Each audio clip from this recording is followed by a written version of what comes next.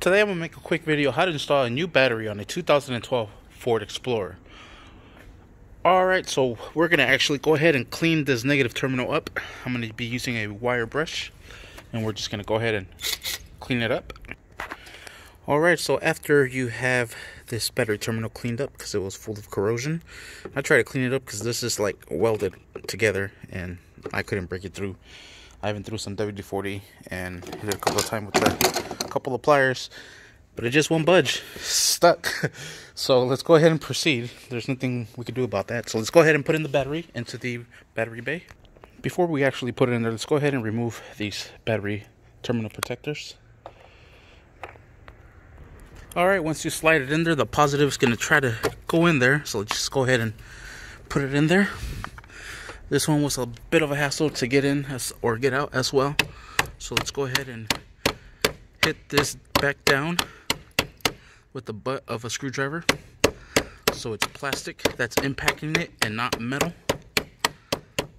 Alright, and we'll just set that to the side.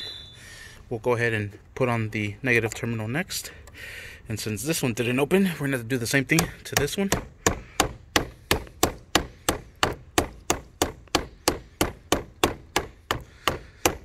Guess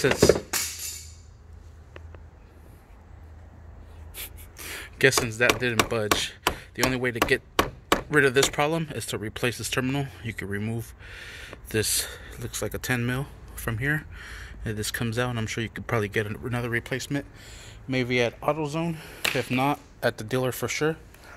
Alright, let's go ahead and secure everything back down.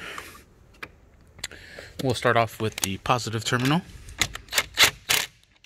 then the negative, which they're both hella tight already. Then we're going to grab this battery clamp and just place it into its place, just like so. Grab the two screws, or nuts. Grab the two nuts. And go ahead and drive them down. And same thing on this side. And my drill just died. But let's see. Nice and tight. That's perfect. It died in a perfect timing. And that is how you install a new battery on a 2012 Ford Explorer. Thank you for watching. Please like and subscribe.